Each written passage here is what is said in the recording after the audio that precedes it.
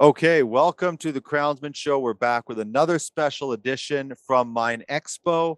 Today we are featuring Fenner Dunlop, and we've got two guests. We've got Geoff Normanton and Scott Frenz.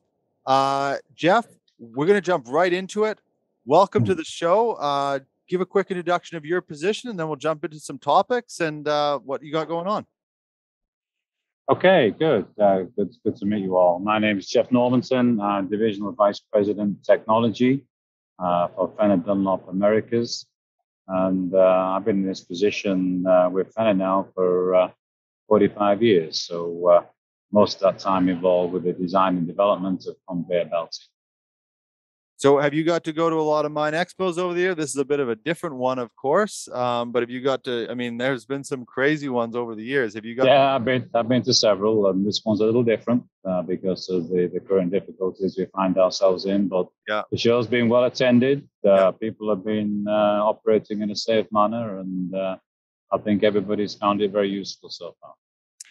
What do you kind of want to highlight when you're there, even personally, and you're talking to people? Sort of what stream of communication? I found a lot of the companies we're talking to, they sort of have different people with different strengths to sort of talk through the products. Where are you at when you're here? Well, when we come to MINExpo, we try to bring a cross section of our staff, not just the sales and marketing group, but we also bring some of our people from our monitoring division, and also our technical group, including application engineering, and people like myself who are involved with the design and development of the conveyor belt product. So we have some on-call experts in the field, as well as our normal field sales personnel. So we can offer whatever is required for the customer, including, up to our CEO and president for North America. So it's a team approach, and we have the full team here on our stand in Fenner Dunlop in the MINExpo. When you think of conveyor belting, obviously things like durability, that's a huge thing. And then there's the monitoring, and I'm not a conveyor. I've rolled a few up in my day. That's about as far as my expertise go. And taken quite a long time to do it because they're quite tricky things to deal with if you don't have the right machines. But what is sort of the durability scale of even your own product lines? Well, we have products that hopefully meet the requirements of all of our customers. And in some particular markets, the downtime is the most significant cost factor, particularly in heavy-duty mining applications, where the cost of a mine being stopped because of a belt failure can be extremely high. And so we kind of pride ourselves in Fenner Dunlop that we have one of the most durable products in the market today.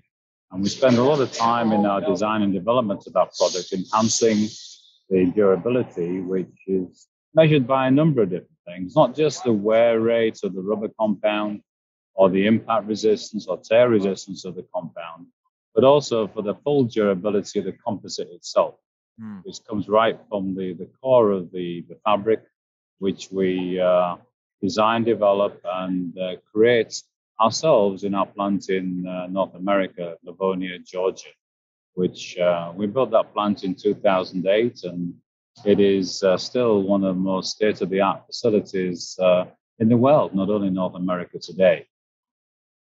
So durability starts, but not ends with the carcass, the textile reinforcement. It's enhanced by the quality of the rubber compounds that are utilized in the belt, just like a tire. And on top of that, we develop the fiber types and the carcass constructions to optimize it for specific applications. And in mining, the resistance to ripping, tearing, and impact are critical to the life of the product.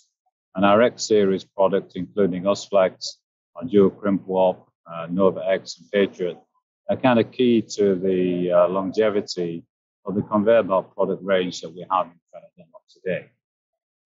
When we get into much higher strength products, more overland type of applications, we have to use steel as a reinforcement.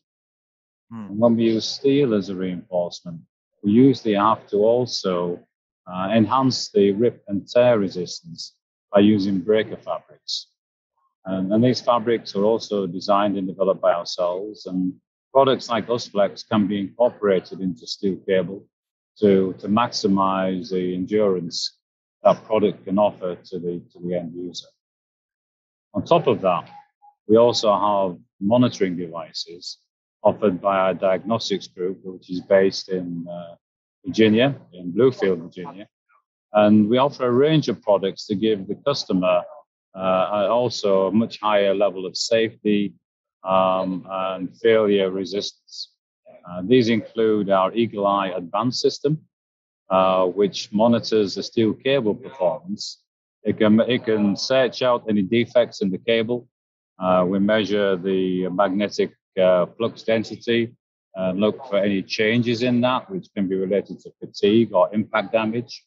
And the Eagle Eye Advanced also helps us to prevent and stop ripping of the belt down the length of the conveyor, because in steel cable reinforced products, that can be something that occurs if the damage is extensive and by external bodies that have got entrapped between the belt and the pulley, or by impingement just from the loading. And the Eagle Eye Advanced System, which we launched earlier this year, is an advanced approach to rip detection and conveyor monitoring. It allows us to provide the end user with a graphical interface of the condition, the belt condition. It's really a health check on the belt that operates 24/7. So any time of the day, the end user, the mine operators can check the condition of the belt and ensure that it's operating without any critical failures. Most recently, we've also added to this application by looking at the use of cameras in the assessment of damages to the conveyor cover.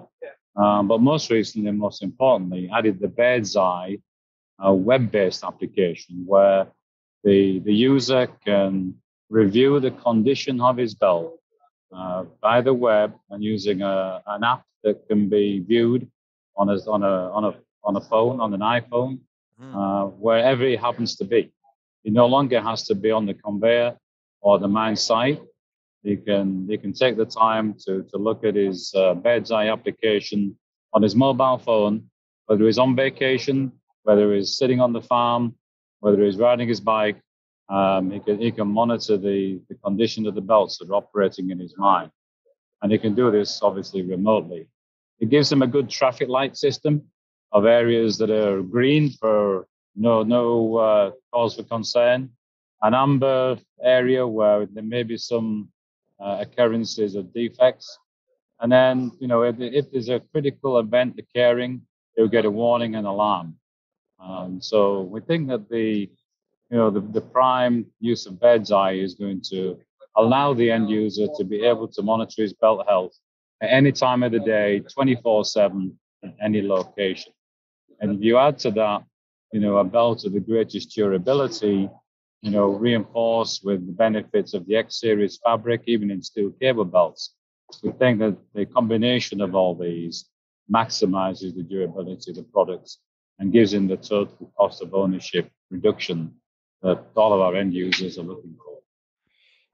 I just wanted to ask when you talk about the end user, who is communicating? Like you just rolled. This has not been out that long. So how are you? Do you have a distribution network, or how are you connecting? How are you connecting your customer base to a new technology product as a belting manufacturer? How are you sort of connecting those two together? I'm sure it's part of the reason you're here, but. Right, sure. And it's by both. It's through direct contact. Our group, our monitoring group out of Bluefield, are intimately involved with the end user themselves, the mine personnel, and in conjunction with our distributor network as well, where we go to market for the industrial product. So it's a combination of approaches. You're right. The BIRDSi is new. We have it located in a couple of new customers, some of our key accounts. And we feel that there's been a lot of excitement about the opportunities it brings. But it's a 2021 product, and It's also linked with the new Eagle Eye. New Eagle Eye has been installed now in several locations in North America during 2021. So it's taken off quite well for us. It's the added insurance, really, for any end user. Yeah. Above and beyond what the belt construction can withstand itself. So if you want the full package of protection, we can offer that not only from the belt construction itself, but also the monitoring and detection devices that will instantaneously guard against extensive damage and warn the end user when fatigue is occurring due to external forces or any other critical events that may have occurred during the normal life of the operation. So we think in combination together, these tools enhance the durability and life expectancy of the product as a total offering. And kind of excited to offer those enhancements on a continuous basis today because we think it stands as alone in this marketplace. What about the size of company? I always wonder that when new technology kind of comes out. I mean, you're serving. I mean, from the little farmer to the biggest mine in the world. There's a Fenner Dunlop belt somewhere. So, is it for everybody? Does it fit into a small? I mean, I know this is mining. We're talking mining today, but a small operator in Alberta that's just got a little feeder, as opposed to a major operation. Does it fit in with both, or is there sort of some applications where it's maybe not applicable? Well, I think it depends on the product type and the application. You're right. And the lighter belts with the lower cost products, you probably don't need the additional investment in rip detection. And on fabric constructions, particularly when the X series is involved, the ability to withstand rip and tear and impact are so high that additional detection devices are not always necessary. Some customers prefer to have both. They prefer to have the maximum durability in the carcass as well as the insurance policy of a monitoring system. But primarily, it's aimed at steel cable products of the highest strength and the longest lengths. Overland type conveyors that are running for several miles, where the cost of downtime and the cost of replacement is extremely high.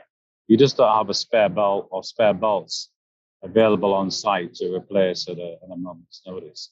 And the splicing of those products, can take several days, not several hours. Right.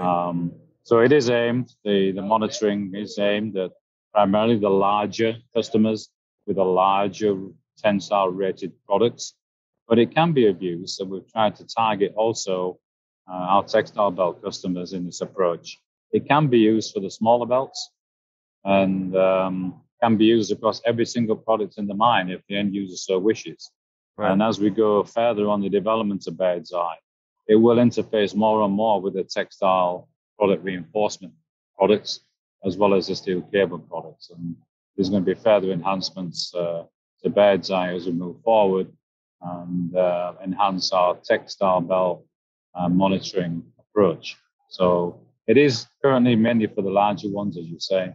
But every belt, belts have a cost. And the cost of downtime is critical to most end users, regardless of the size of the operation. So we think ultimately this is something that maybe one size doesn't fit all, but we can focus the approach depending on the final application. Yeah. It would be one of these days, we've Fenner Dunlop's been on the show before. I think if we do a third episode, we're going to have to partner up with one of your customers and actually show that process of choosing the belt, the monitoring system, the whole thing. It would be quite interesting to actually see how all of that comes together. Absolutely. And we spend a lot of time with customers making sure that they get the right products for the right application. And the protection system all depends on what level of security you would like. And, we see a trend in ensuring that the belts can be monitored remotely and ensuring that safety is obviously always optimized to the best of the end user's ability. We think it's a great opportunity to help our customers look after their investment, which on some of these higher tensile products can be quite extensive. Well, it's the investment and the amount of investment that is literally strung across them. That's absolutely true. Yes. Yeah, Geoff, thank you. I'm going to jump over to Scott now, but thanks for walking us through it. I hope we get, I mean, this was sort of a spur of the moment. There was sort of this demand for us to do something like this, and then we reached out, and so I'm glad to be a part of it. Hopefully we'll get to connect again and unpack a few more things. Good. Okay. Thank you very much for your time, and thank you. Okay, so now we're going to jump over to Scott Frenz. We're going to sort of get him to unpack his role, and then we're going to actually switch over to a little bit of market discussion. So we're going to bring Scott in now. Hi, Scott. Welcome to the show. Good to have you on. I mean, I'm meeting people on the fly today, so good to meet you. Just give us a little background of your position with the company, roles and responsibility. Oh, yeah. Good to meet you. Thanks for having me. Yeah, we're here at MINExpo out in Las Vegas. I am the Senior Vice President of Sales and Marketing for Fenner Dunlop Americas. We are a division of Michelin, and we are basically, my responsibilities are twofold. I wear two hats, the day-to-day sales and creation of opportunities for our business, and then also on the marketing side. So a little bit more of the strategy and the development of materials to support our sales efforts across the board. I guess for you in your particular position, I mean, how much has been different, from just on a large scale company like you're in, the difference in communication and travel, and I mean, even being at MINExpo, obviously we would have loved to come down there. We couldn't sort of facilitate that. Mm-hmm. Yeah. A lot has changed. What's sort of been your world the last couple of years, or 18 months, I suppose? Right. It's a great question. We're glad to be here, but we are still battling the same challenges that I'm sure everybody in all industries are battling, which is it is a live show, but if I look around here, there are some booths that are either empty or spaces that aren't filled because our counterparts from other parts of the world. This is a global show, right? And it's a bit disappointing that it really kind of has turned into a domestic show for this year. So we're happy to have the folks that are here. We're happy to be here, but in general, I think it's a bit of it's similar to just the whole experience that we've had as an organization, which is, I think we went into 2021 thinking that, oh, well, everything's back to normal. Let's get out and travel and get things going again. But it's been a little bit slower going than we had anticipated. I think we still have challenges with travel and with getting in front of our customers. But on the flip side, we certainly learned a lot in 2020 in terms of utilizing things like we're doing now, which is virtual meetings and discussions. So we've gotten very good at kind of a hybrid approach, which is we are at shows like this, but I know for a fact we have a meeting tomorrow where we've got some folks in from our customers live, but then we're also going to be dialing in a couple of folks from on a Zoom meeting as well. So it's sort of the way of the world now, and we're getting pretty good at it. Yeah, there's a lot of things that are going to stick. When you said about sort of like it's like a start and go and stop, and it kind of reminds me. I was visiting my brother the other day, and his niece got me to play the game Go Stop, and someone stands in front of Go Stop. Mm-hmm. It's a little like that. It feels like. Exactly, and I think it's going to be more of that before it returns really to normal. But it is the new normal, and it's necessity is a mother of invention, and so we've gotten pretty good at responding and figuring out ways to keep pushing business forward. So from a marketing tool development, doing a lot more with we were doing things with apps and online before, but even more so now, it's critical, particularly things like sales tools, training, especially training. We love, nothing beats being live with a customer who uses our products show them the differences and the benefits of our products and be able to hand them a sample and things like that. But honestly, it's a fairly close proximity or facsimile, I should say, to being able to do it with these online Zoom training sessions, which we've done quite a bit of since the start of 2020.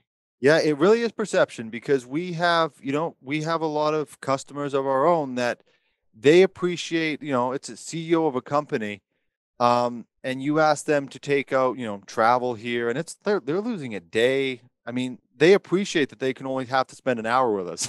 Yeah. So it for really sure. depends on the perception of what they're sort of looking for out of that sort of business relationship. And I think Right. that perception is changing. I also wanted to ask you, Scott, about that sort of on the supply chain side of things. We're talking, I mean, rare earth mineral shortages and all that sort of stuff. Yeah. That must be a challenge for you. A large scale company, major manufacturer, that must be an ongoing discussion as well. Absolutely. I think it's like I said before, with the expectation of just doing your day-to-day job, the hope was, okay, we're going to hit 2021 and get a few months in, and then things are going to start to get back to normal. Well, I think the expectation was we all lived through 2020 knowing that there were lockdowns and people weren't able to go to work, and the people that were able to go to work, and thank goodness they were willing to do it. But we had the essential workers that were in the factories getting things produced, but we certainly weren't running 24/7 to keep up with demand. Since the start of 2021, we've seen an uptick in demand. I think there was certainly pent-up demand. There is money flowing towards projects for conveyor belting expansions. Business is picking up, but we still face a lot of challenges. It's not back to normal. And it probably won't be, based on pretty much everything that I've been reading and the research we've been doing, probably for, I would think, another 12 to 18 months to really get back to getting the reliability in raw materials that we need to produce our product. So our lead times have gone out. The price of our raw materials have gone up. We are proud to be a domestic producer. Every belt, well, when we say domestic, a North American producer, so in the US and Canada, everything that we make in terms of the fabric that we manufacture for our belting and the rubber compounds that we put on those belts are manufactured in North America. But like pretty much the rest of the world and the industries that we work in, it's a global economy. Right. And the raw materials that we get to go into those finished products, things like natural rubber, synthetic rubber, polyester, nylon, steel cable, carbon black, and a number of other chemicals that make up the infrastructure of our belts come from overseas. And the challenges to get them to our shores have been plenty. So it has been a struggle to keep up. I think everybody's ready to get back to normal, but our lead times reflect that it's not quite where we want it to be yet. And I didn't even mention the labor side of things, but labor is a challenge as well, to get people who can work and fulfill the shifts that we need them to fulfill to get belt out the door. Yeah, it is a strange time if you're, a large scale company or a small scale company. Mm-hmm. I was going to ask you, and I'm trying to remember what it was. Oh, a thought came to my mind when you were saying about, it's North American manufactured essentially. Mm-hmm. And, that used to be a thing where you'd see it, made in America or made in Canada or something like that. And it was more like almost a pride thing, and like, oh, it's going to be this type of quality and that. But now it's sort of shifted to, I mean, just hearing if I was buying belting, I'd be going, oh, thank goodness, because it's here. Yes. So yes. it sort of must have shifted, sort of that value add has sort of, it's almost ratcheted that up, I would think. That's a very good point, and it's certainly something that in these somewhat challenging times, it's never easy to tell a customer that you've got to raise a price. And I'm sure it's the same for our vendors when they come to us and they have to tell us that they're raising a price, but we understand the reasons for it. It's limited supply, it's higher demand, it's the ocean freight charges are through the roof. But the good news is that certainly being part of the Michelin organization, we have the ability to procure raw materials in a way that thankfully maybe some folks that are delivering completed product from overseas, they don't have quite the buying power that we do. So we have been lucky that we've been able to ensure some, for the most part, continuity of supply. While the lead times have gone out a little bit, we are certainly continuing to take orders and fulfill on deliveries of products. And the good news is if we get those raw materials, we can produce them and get them out to our customers in short order. And we pretty much only have to deal with the some of the domestic transportation challenges, which still are a bit challenging with some of the labor shortages and things like that, but certainly not the challenges that we're facing with ocean freight. If you're bringing something in from overseas, a finished belt, for example, that's coming in from China, there just aren't as many boats and aren't as many containers available, and then there aren't as many workers at both ports, either the shipping port or the receiving port, to be able to get those belts off of the containers. So yeah, some continuity of supply because we're a North American manufacturer certainly has helped us in these challenging times. Yeah, before we go and wrap the interview, I think we gotta swing it back over to MINExpo 2021. Yeah. What's sort of the main product mining specific product lines that you're promoting there at the show?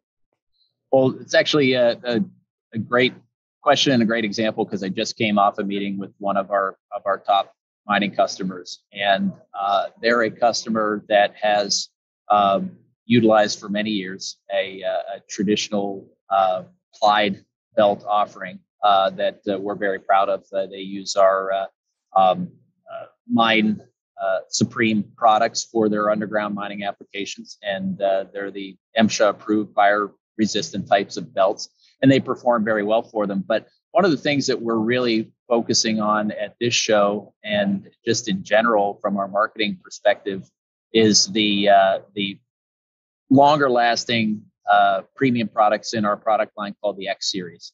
And the benchmark or the main product in that portfolio is a product called USFlex. And USFlex for the mining industry, certainly for underground coal mining, is a version we call MineFlex because it is the MSHA approved fire retardant belt.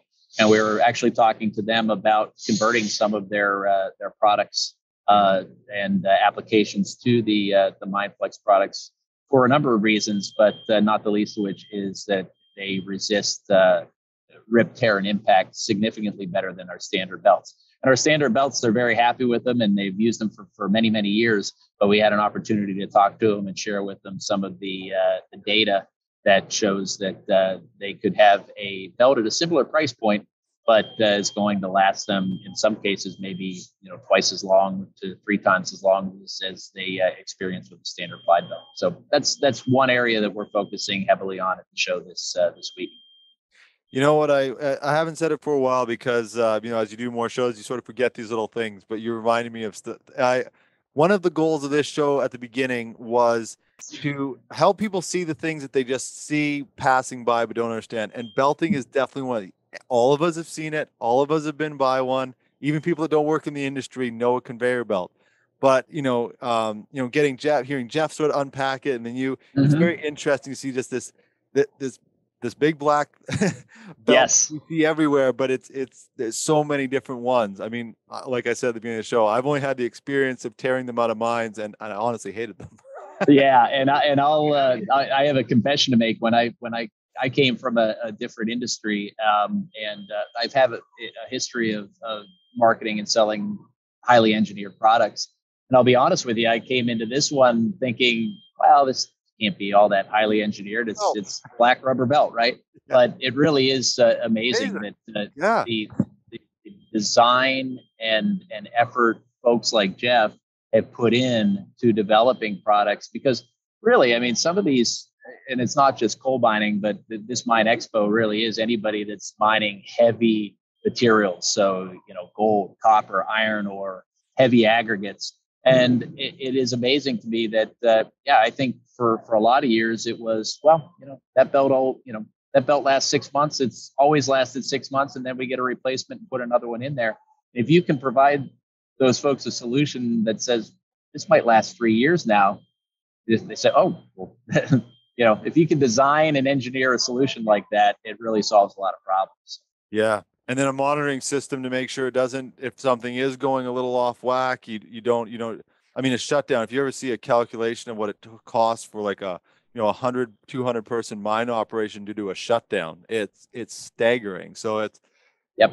Copper mines, coal mines, all of them. I mean, any operation, but certainly the ones like that have continuous operations and really base their operations on the tons that they can produce in a day. That even to be down for an hour or two can be catastrophic. Not to mention days if you have a belt that, say, completely rips down the middle and you have to replace the whole thing. So that can shut down a mining operation for a couple of days, and that's why we are continuing to develop these monitoring systems to allow for better understanding of the performance of the belt and basically get out ahead of any issues or concerns that we might have, so they don't have to worry about facing a shutdown. Yeah, I'm glad you got to come on, because it's it's a part 2 and being live at a show, and it's sort of fun. Our show, the Crownsmen Show, started live on a trade show floor, so there's some irony now that we're here in a command center. This is great, yeah. But it's lots of fun. Thanks, Geoff, for coming on. Thank you, Scott, and hopefully we get to work together soon, and possibly be on site with you and stuff. There's lots of exciting things to do. So. Yeah, I'd love to do more with you. We've enjoyed it, and I wish you luck with the rest of your interviews. Thank you, sir. Okay, everyone. We are going to have links to Fenner Dunlop and some of the information that we've talked about. Thank you, Scott. Thank you, Geoff. We're going to wrap this up. Make sure to follow, subscribe, share, and keep doing what you do that helps us keep the show going. Thank you, everyone. We will see you on the next episode of The Crownsmen Show.